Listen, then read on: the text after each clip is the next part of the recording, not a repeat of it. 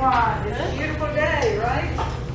What we're going to talk about is seed saving, and I have a system that's not my system. I found it on the internet, like you find everything else nowadays, but I do have a little system up here, and it's real simple. It's a shoe organizer. You find those in garage sales, you find them, you know, or you go buy a new one if you need to, but it has different groups up here, and the way that you decide what group goes where is that you go out to botanicalinterest.com, which is where I buy a lot of my seeds. They have this, these forms out there on their website.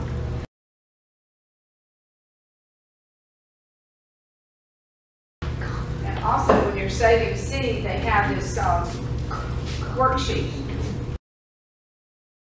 The way I use this worksheet is, as I'm planting my seed, I put in the variety. Because a lot of times you'll plant bell peppers, but you won't remember what kind of bell peppers you planted, and it may be a certain variety, and then it doesn't grow like the ones that you plant the next time around.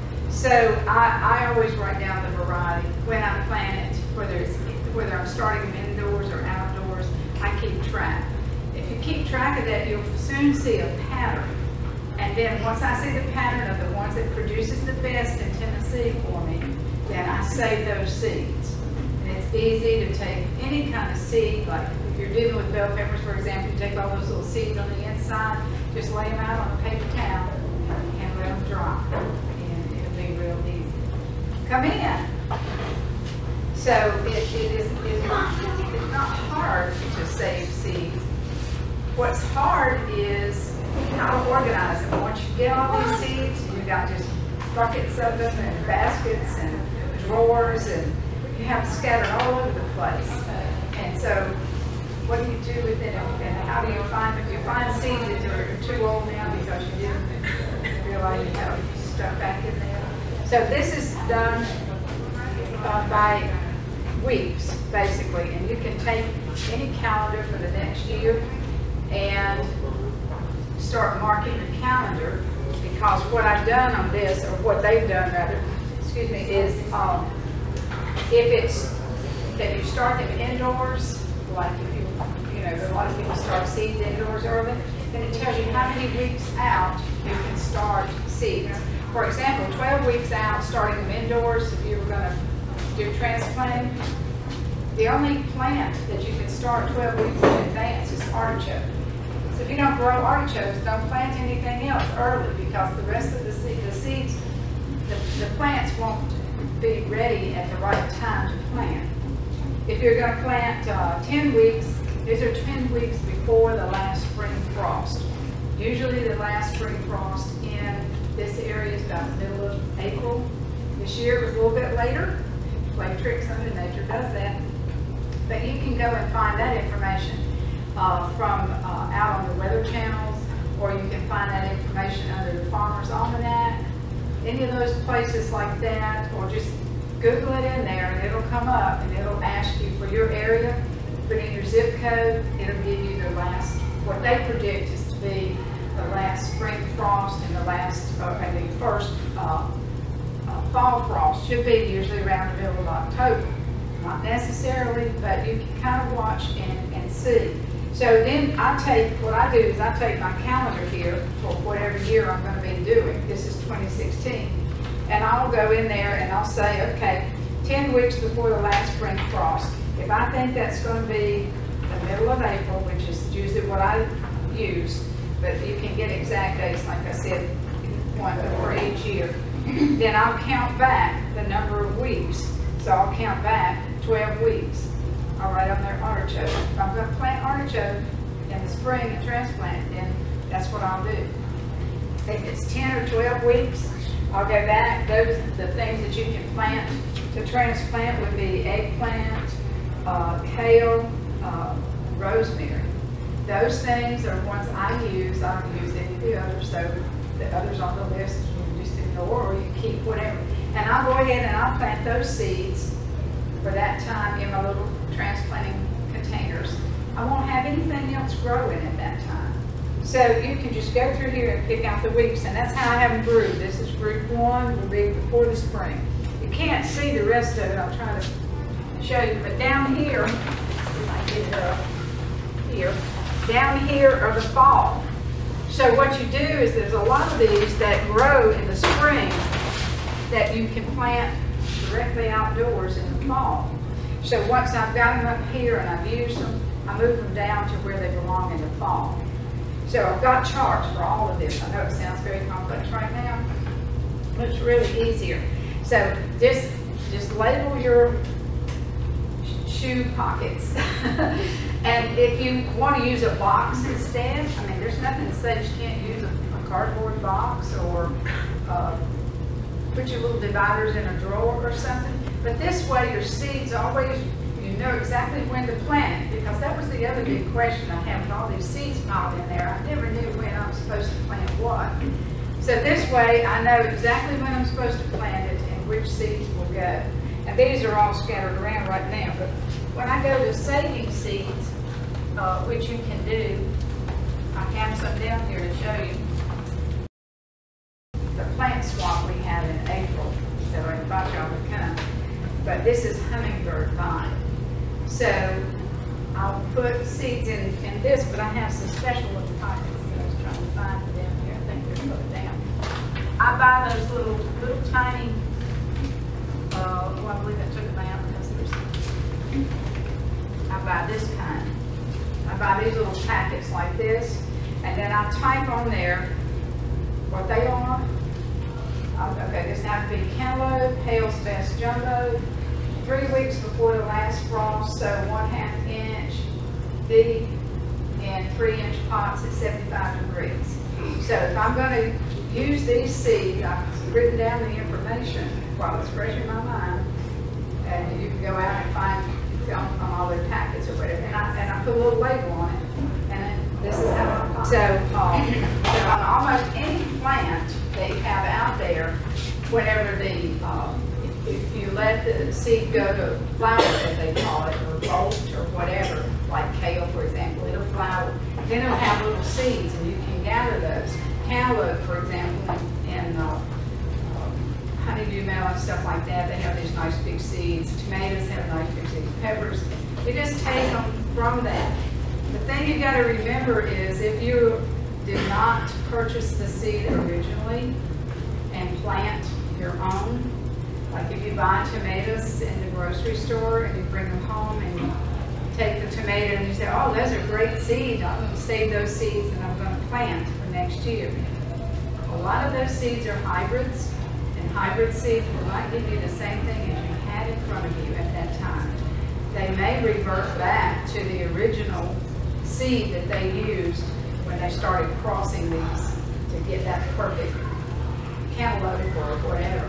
So your seeds may not end up, I mean your plants or fruit from them may not end up as nice as what you had when you bought it at the grocery store.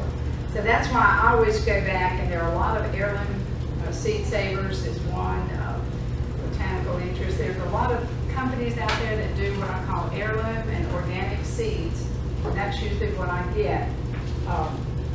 And I'm weeding through my seeds until I get all of mine replaced with those types of seeds since I've been doing this. But you just save them, like I said, you put a little label on it. I put on here, I say it's cantaloupe, and I always put the type. This is Hale's Best Jumbo, and it says 3 weeks before the last frost, so 1/2 inch deep in 3-inch pots at 75 degrees. So I know exactly what to do with this whenever I pull it out and it says time for cantaloupe to go out there. This makes your life a lot easier. You don't have to think about planting. Once you get this system in place, you don't have to think about when do I plant what. And then you can go on like your calendar for whatever year it is, and you can write down if you I have on my purse my little hand calendar here, and so I've already started planting for fall, for example. I'll show you here. We're into July, and I've got here July the 9th, plant broccoli and cauliflower. So I know that it is now time for me to plant broccoli and cauliflower for the fall. So it's already in the ground. I planted those. It's ready, and they'll grow nice. Then on the 23rd, of July, I know to go out there and plant cabbage, collards, and fennel. So those will go in the ground. That's the number of weeks in advance of the fall frost. If the fall frost is 15th of October like it's supposed to be, like it's being predicted to be. And sometimes that is off a little bit, but not always. The 1st of August, on my little calendar here, I will have beans, Chinese cabbage, chives, garlic chives, turnips, carrots, and cauliflower again if I want to plant some more. On the 20th of August, I'll put in beets, bok choy, some more broccoli, carrots, and kale. Those have come in the fall, so this gives you a chance to have another complete garden, because a lot of the things that you planted for the summer will be through, like squash will be through, so you can plant this in that place. I mean, if you do square foot gardening or raised bed gardening. Well, it's my first year. First year. This is easy then, because then you know how many to put in each little square, and this way you can get the most production out of your space. And yes. Your broccoli, are you starting that from a transplant or? These are seeds. Okay. These are planted direct in the fall. You just plant out direct. And it'll have plenty of time. It'll come to head right at the perfect time if nature works that way. It doesn't keep raining on us. It'll come at the perfect time to make the heads before it gets too cold. Will have cooled down enough that it won't bolt or anything on you like that. It'll make really nice big heads. Better actually than in the spring, because it doesn't get as hot. And so one of the things that I do as well,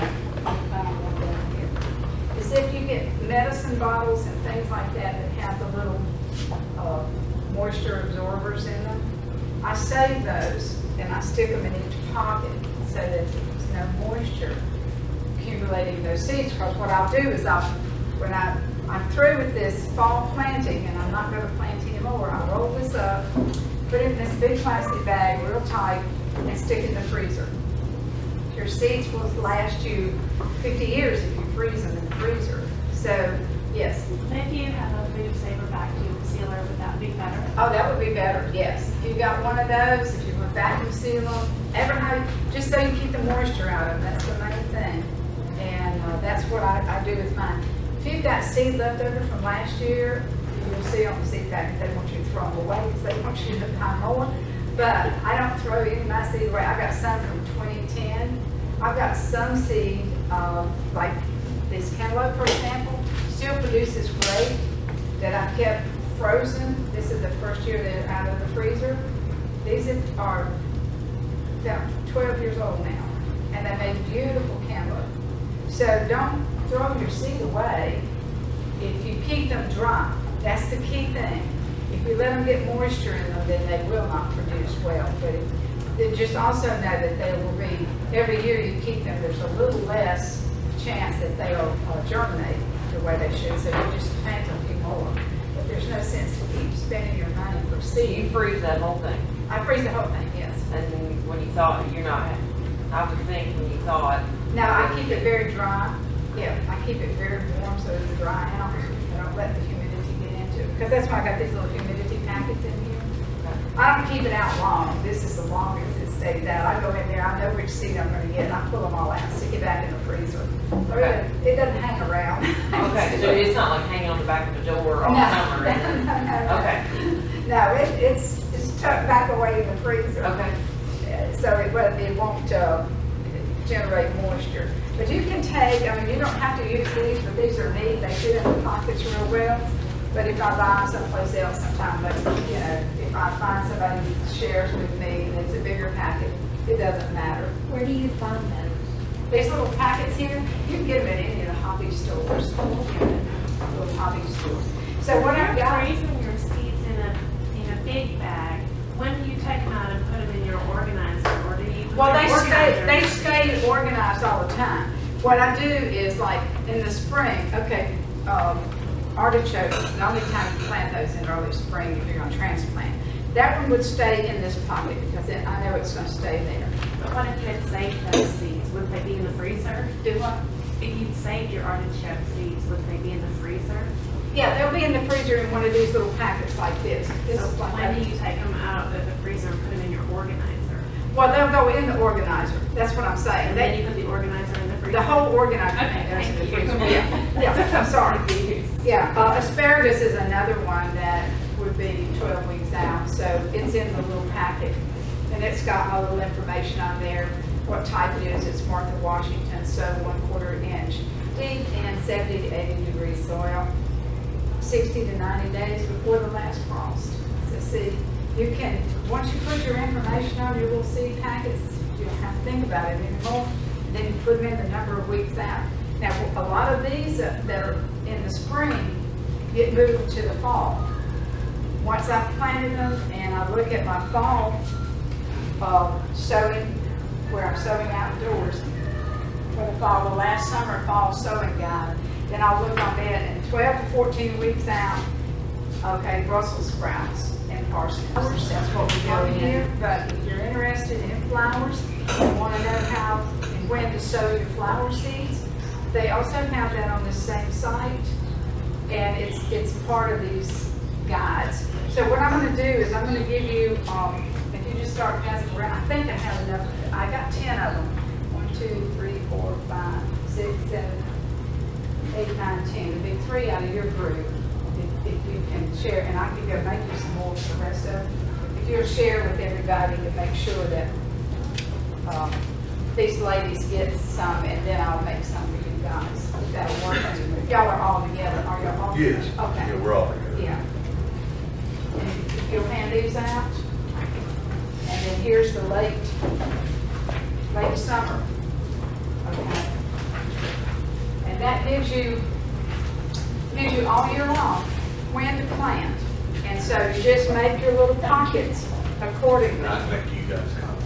And you can, if you look at the eye, start saying doing the pockets the next time. Either that or I can make some once I get back. Oh, okay. So now you know exactly which plants get planted during which week. So that makes sense. Now the thing I'm going to give you now is called your indoor seed starting worksheet. And like I said, if you start seed indoors, you might want to write this down. But I also use this for planting outside. I will write down when I direct plant and what date it was and what type of plant, like if it's a cantaloupe, if it's a Hales jumbo, then I'll write that on there. And that way I know what I'm planting. Here we go. We'll get one of these worksheets.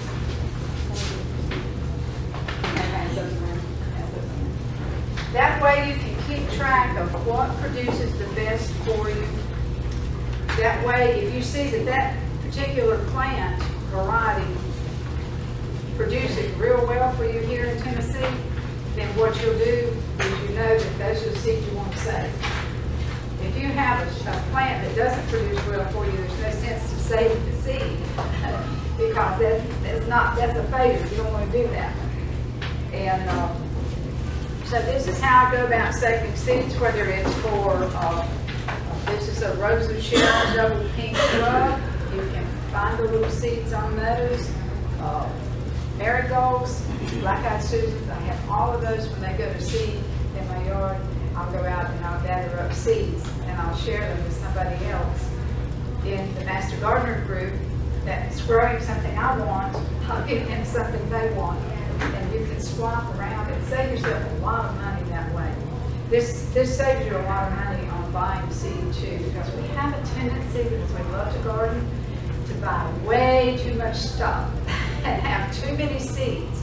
And if you don't take care of those seeds, they will not do as well for you.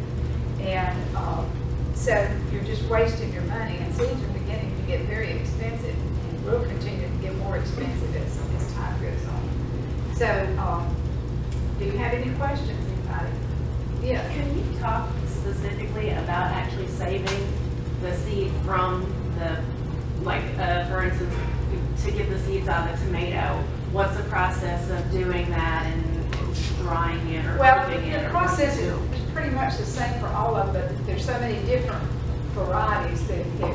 Okay, onions, for example, I'm going to use onions because you have to wait for the onion to get that big bulb at the top that it gets. It has those little tiny white things on it. If you ever seen an onion go to flower, as they call it, the plant has to go to flower usually, except if it's a flower, of course, it's already flowering. But an onion, for example, will have these little white dots all over the top of it in a bulb type thing.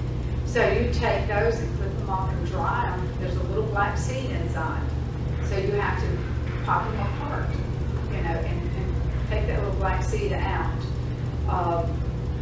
Some plants, I was trying to think, like cantaloupe and cucumbers and all that are easy. You see the seed. And beans are the same way. Yeah, I mean, that yeah, just and beans splits are the open, same way. but- So you just take those out and dry them. You can lay them out on a table or something like that. Some people say you try to dry them in the microwave. I don't think that works because that messes up. Dehydrator. Is that Um, too extreme? When you add heat to them like that, it does change them and they don't work as well. You have to dry them naturally, like they would in nature. Do you put them outside or do you put them in your house? You can, well, if you put them outside, the birds may get them, or, Not screened in porch.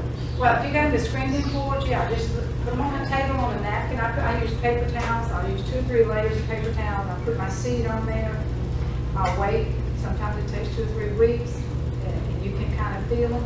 Peppers are the same way, hot peppers, whatever. I say red pepper seeds all the time because I use them on pizzas and stuff like that. You can grind up the red pepper seeds then and make cayenne peppers. I mean, that's just how they make that you buy in the grocery store, which is very expensive. So you can take your seed, you don't have to leave them. I mean, if you're going to use them for growing, then yes, leave them. But you can take those seeds and grind them up and make the herbs that they sell you in the grocery store. And that'll save you a lot of money as well. But yeah, most of them you just lay them out on paper towel. But if you're not sure, you can find that on the internet real easily because there's so many different ways the seeds come in with their pods. And so there's several different ways you can do them. And there's not really a right or wrong way as long as you're getting the results that you're looking for. Like tomatoes, peppers, squash, cucumbers, cantaloupe, all of those, you just take the seeds out of the fruit itself, lay them on paper towel. You just let them dry. rinse them off? Or? No, you don't have to rinse them off. It's Well, just like stuff. but when they dry, that dries and goes away. Okay. Yeah, so no, you don't have to spend time rinsing them and stuff like that. About how long do you think that you leave them out, like on a paper towel? It depends on the Days, size of the weeks? seed. It depends on the size of the seed, but 3 weeks, a month sometimes, if they're real big. You know, garlic, for example, comes in a bulb, so you dry that by hanging it up. Dill seed, for example, dill, when you're growing dill, has little tiny brown seeds all over it. Once it goes to flower, then you just cut it and then hang it up. I hang them up by string. I've got a ton of it in my greenhouse now. Those are a little nifty to get the seeds out, a little harder. But what I found the easiest way to do that is I take a big bucket and I just, as they're dry, I just start shaking my dill and all the seeds fall in the bucket. It's a clean bucket. And then when I'm through, I just dump them into a bag. Or you can put them in a paper bag. I use a paper bag. Yeah, a lot of people use a paper bag. Those types is the same thing with the onion. Once that onion gets there, you can shake those onions and seeds, which are really tiny. Some of them, the seeds are so tiny you can't hardly see them. So it just depends on the particular one, but you can find it on the internet real easy. But it'll save you a lot of money if you find something that grows really well for you. And so some of them are obtaining seed that are from last year from Timbuktu someplace, you know, and they'll put them in a packet, that's this year's seed, but they are really not this year's seed. That's why it's best to, if you find that variety, to keep them yourself. So I always look at the credentials of a particular seed company. Like I said, Botanical Interest does probably the nicest seed packet, and not all of mine are from there, but for example, this is one of their seed packets for stevia. And what I like about what they do is they'll tell you it's an heirloom, tell you it's annual or perennial, and they'll say transplant the last spring frost. But on the back of it, the thing I really like is they got this little tab here that you can actually cut out if you want to. I've started using those and gluing them on my packets. It'll say days to germinate, 7 to 21, seed depth, 1/8 or barely covered, seed spacing 18 inches, row spacing, thinning not necessary. And it says on here when to sow outside. It tells you how many weeks in advance. A lot of the seed packets don't tell you that. They don't tell you anything. They just, here's your seed. And it also tells you any special germinating instructions. For example, this seed will not germinate if it's not at least 70 to 75 degrees. Now, in my greenhouse, which I have just a small greenhouse, it's a 12 by 16, and I put a lot of plants in and transplant out in the spring. But I have these mats down on the shelving, and I can regulate the temperature. So I know that if I set it for 70, 75 degrees on that row, then all these plants will germinate, all these seeds will germinate. And so I'm pretty safe. But if you don't have that, you can use a little, they've got thermometers out there that you can stick down in your soil that will test the soil temperature. Sometimes that's the reason your seeds don't germinate, is that you put them in the wrong temperature. The other reason seeds don't germinate is some need light and some do not. Some will not germinate in light. You need they only germinate in the dark. Can anybody tell me a real popular flower that will only germinate in the dark? Anybody have any? Pansies. So if you're trying to plant seeds and you go in there and you set it in front of a window thinking it's going to get beautiful sunlight and it's going to be, it won't germinate. You're just sit there and never do anything. But if you had taken that and put it in the dark, it would have, I believe I've got the right pansies. So there's a particular things that you need to know about the seeds before you start planting them out in the gardens or getting them ready to transplant. So the more information you can gather on how to germinate that seed, the better, the more production you will have, the less seeds you will need to use. And so you can say, I mean, a seed packet may last me 3 or 4 years because of the number of seeds that are in there. There's just me in a growing course, I'm not going to grow enough to So, you know, same thing with flowers. If you go on that website, they have all the same information on almost every flower that's imaginable. And if you're into flower growing from seed, they'll tell you exactly how to do that as well. So it's 20 to 10. Does anybody have any more questions? Do you have more questions? It's the same as you had. Oh, okay. Anybody else? Was there anything else we didn't cover that you'd like to know? I had some heirloom tomatoes that I saved the seeds, and I researched how to save them. And I've read that they needed to go through a process, and like not every seed has to do this, but the tomato.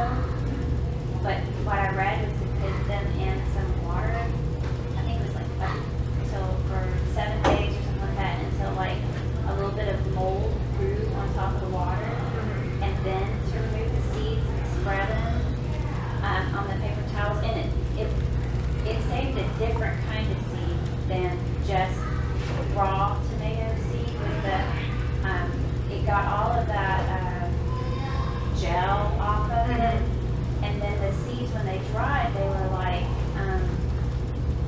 they come out of the packet, Right. soft and brown fuzzy seeds, Right. so that they were ready.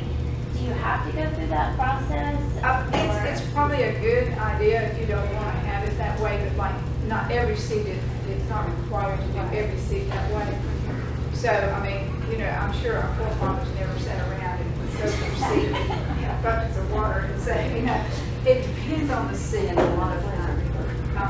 And, you know, you take a chance and you soak it like that and put the mold on it, but you might lose some of your seed. I just find it's easier. I just kind of wipe mine off, paper towel, lay them out there, stretch them out there, and give them 2 or 3 weeks, and then it's good. It doesn't mean it's right, but it works for me. I think you have to look on the internet, check out every seed that you're trying to save, and make sure that you're doing it the way they recommend, because they're probably more knowledgeable than I am. But on the whole, I found it works just fine doing it that way for this area. You know, it depends on what area you live in. You know, East Tennessee is different from West Tennessee and Middle Tennessee. So, you know, but. Yeah, the soil's quite a bit different too. Yeah, the soils are different and things like that. So that's why I said you have to really kind of study and use that chart of what you're planting so that you can see if the seeds that you're using are working for you. Just because it says it's a broccoli plant, you know, that your broccoli seed doesn't mean that that particular broccoli variety will grow the best here in Middle Tennessee. And that's a lot of the things that people do is that they just, oh, that's broccoli, I'm planting. But they don't realize that there's so many different varieties and a lot of them won't grow here, but some of them will grow great. Same thing with almost every seed. You have to find the ones that's closest to the native, you know, native to the area that you're living in. Yes. You know how that Farmer's Almanac will have gardening according to the moon or something? Gardening according to the moon? Yes, And yes, and I do you do. pay attention to that? Yes, I do garden by the moon. Yes, I do plant my seeds by the moon. My grandfather always planted in the sign of Cancer, and he always had a beautiful garden, you know. It makes a difference. I know people think that that's a little I just wondered because you gave us the chart that, you know, this much before frost or that much, so you could guesstimate, but then there's also the... Right, then you go back, I go back in and look at the moon, yes. That's I why think it makes a difference, personally. That's why I have these written down to be certain times, as I've already looked to see what the moon says to do. Right. And so that's why I knew what days to put them where. Not everyone puts much, you know, emphasis on that, but Science I do. I think it makes a difference. Well, I came to a class last week on garden science. I thought that's what it was going to be about, but it was painting science. Wait, yeah, you can go, and I don't think they charge on the almanac. The Farmer's Almanac is not charged. I mean, you can go in there and you can look for the chart and print it off, which is what I drop on my wall, and keep it there so that if I'm running out the door and I decide I get this wild thing to go and plant this because I have a little space, and I'm like, uh-oh, this is not the right time. Back in there, put the seed back, and wait another week or whatever it takes, because it does make a difference, especially, I don't know, especially here. It didn't make as much difference when I lived in Florida as it does here because of the weather difference. You know, you wrote anything about any time down in Florida just about, but because the weather's always so good. But that's why I keep this calendar. This takes a little work. This is a little work to start with, to get it organized. But once it's organized and you understand your little system, and the system is explained in technical interest so that you can, you know, see exactly how it's done. I believe that's where they have it. But I just group them together. I put these little labels, and I make these on the computer. You can make these with just little cards.